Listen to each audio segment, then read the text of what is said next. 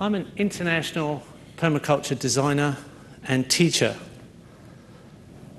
My teacher and mentor is Bill Mollison, the founder of permaculture. Permaculture is a movement that now works everywhere in the world, in every single country. And it's connected on the internet.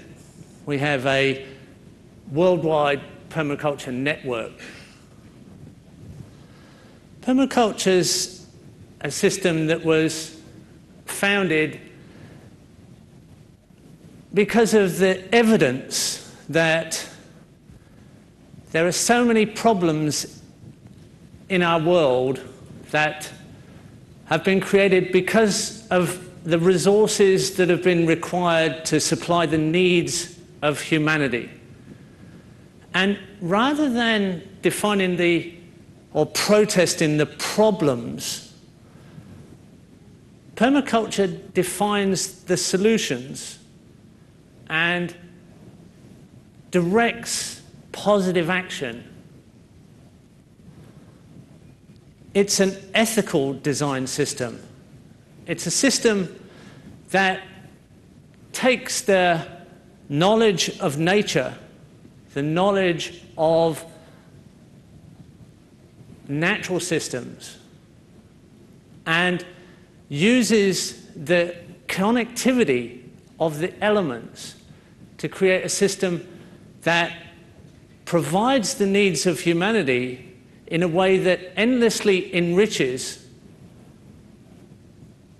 the life on Earth and the living systems. It uses ecosystem modeling, where ecosystems and their connections between elements and principles continuously stabilize and enrich and develop systems that increase diversity. So biodiversity increases and biomass increases and beneficial microbiology in soils increase. This is a priority as a foundation for productivity, because ecosystems have provided all the resources that we presently use for the production and consumption economy.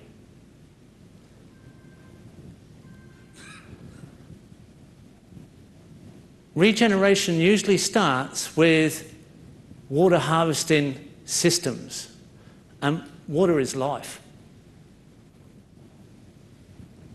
In 2001, we established a then new Permaculture Research Institute in Australia, and the first thing we did was put in water harvesting swales and dams. In that year, we had the largest drought in 100 years. Yet our system, earlier in that year, had harvested enough water to recharge the landscape, enough that we'd actually created one new spring. People in the area were short on water. Many springs had stopped flowing, and our landscape started to stand out in this dry and difficult situation. So people came to visit us to see how we, as we were still irrigating and our landscape was green, they wanted to say, well, how is this possible? So we explained the design system, and most people's response was, gee, you're lucky. Luck doesn't have anything to do with this. It's the comprehension of design possibilities. And starting with water, everything can then begin. So knowledge is something that all people should try and gather, but particularly permaculture designers, because it's from the knowledge that we gain, that we can feel secure, that we can have a sustainable future. It's the knowledge that gives us that feeling that, okay, there is a design solution that we can come up with. There is a way to work with supplying our resources in a sustainable way. So we can become the most positive element in the environment rather than the most negative. Humanity can be as positive in the environment, creating more environmental richness than any other element. We can be as positive as we are presently negative. Permaculture starts with ethics. It's an ethical design science. And it starts with earth care, people care, and return a surplus to the first two ethics.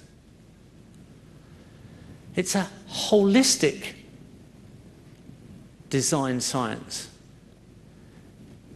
It's not just about farming and gardening. It makes connections between water harvesting, soil creation,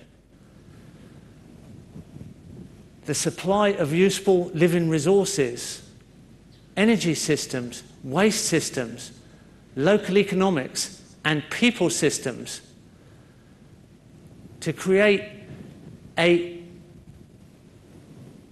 permanent culture. It's a system that allows you to feel comfortable with infinity. It's a system that allows you to feel comfortable as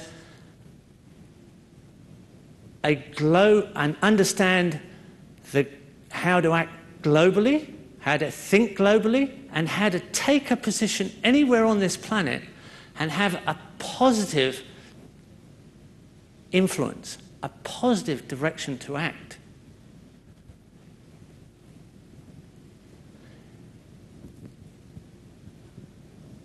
People come into permaculture, inquiring towards the permaculture system, are increasing exponentially. And many people want to go into service for the greater good of the planet. They realise that we have to work with biology, global biology that builds resources, because it's the global biology that we can stimulate and supply the resources that presently are depleting. We've had an evolution, but an evolution in technology. We need to evolve a different way of thinking. We need an evolution of humanity that sees a design priority to move towards a functional ecology economy. The functional ecology economy is larger and always was larger than the production consumption ecology. And once we turn around and orientate towards that as a solution, we all go into an earth repair mode. It is a design priority direction.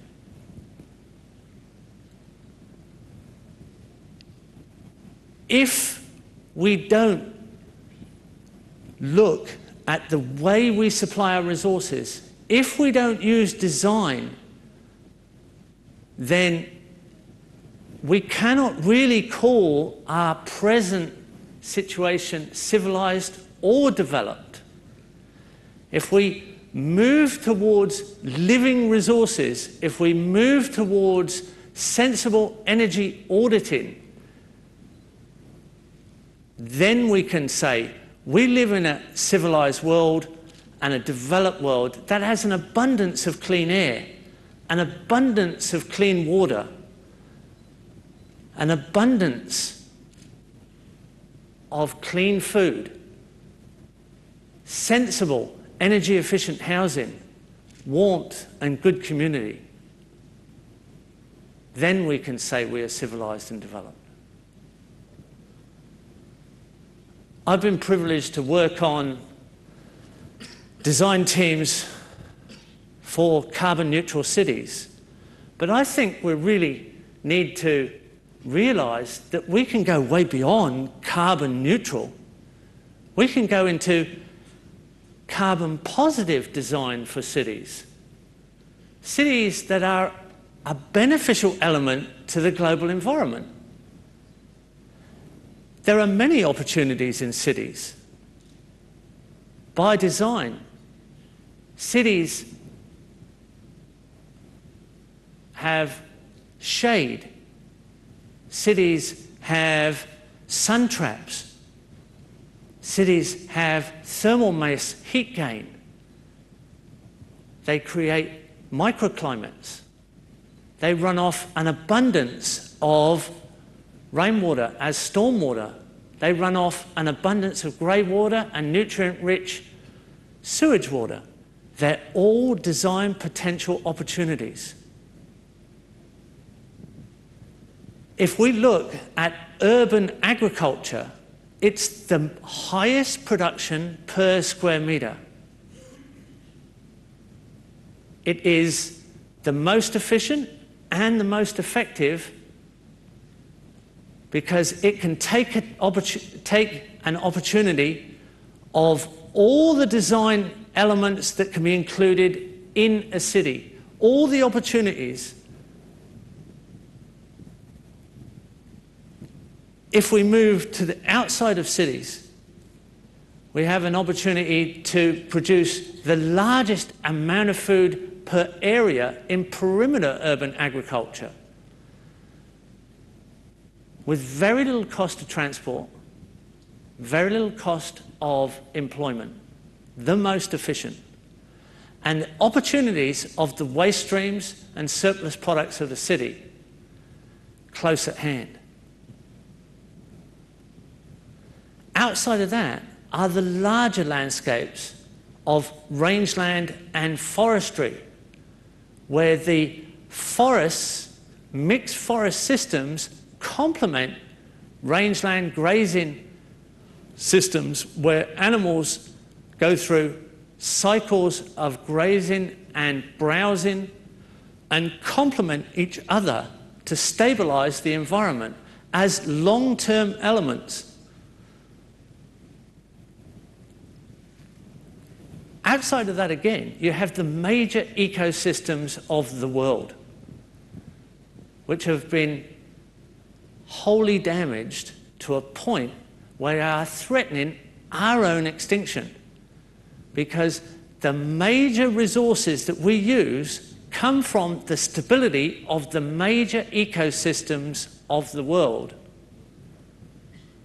It is possible to recover very large areas of ecosystems and increase our productive area from the result. These are the systems that stabilize our water, our climate, and give us the nutrient flows that make our own system, our own productive system, more efficient, so that we can gain the same amount of production at a 40% of our present area used. While stabilizing the climate, carbon is presently in the atmosphere and a problem is then embedded into the soil, where it is the basis of soil fertility. So by setting up these systems to moderate our needs and to give us a better efficiency in production, we can moderate climate and we can mitigate a lot of the problems that we now have globally. And major projects have been achieved already.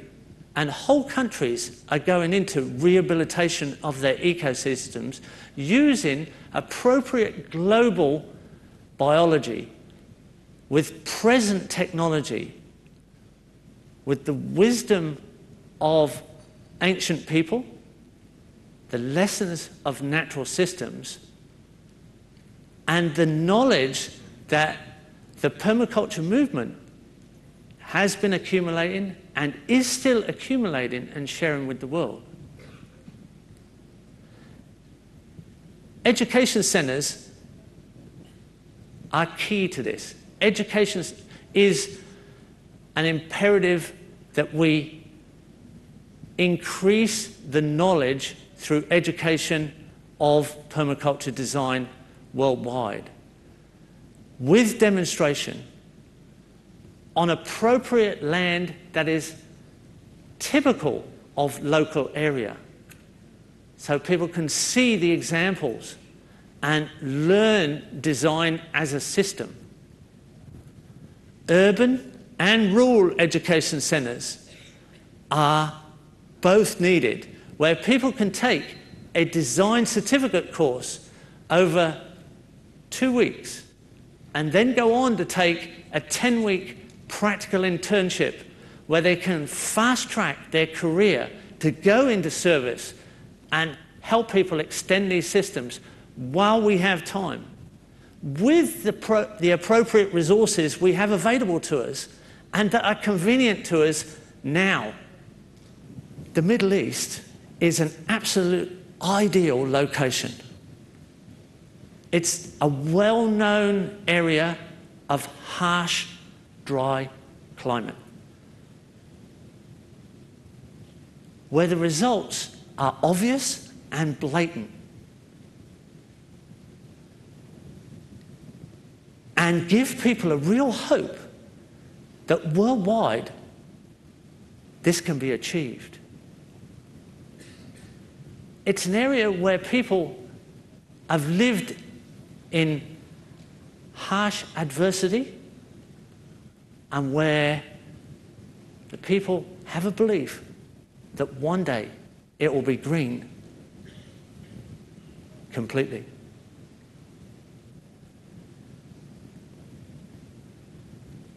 We can do this all now. We have the technology, we have the biological, global biology to give us those carbon pathways of efficiency. We should use the resources we have available to us and that are convenient to us right now to go in a completely different direction with functioning ecosystem economy. Thank you. Alhamdulillah.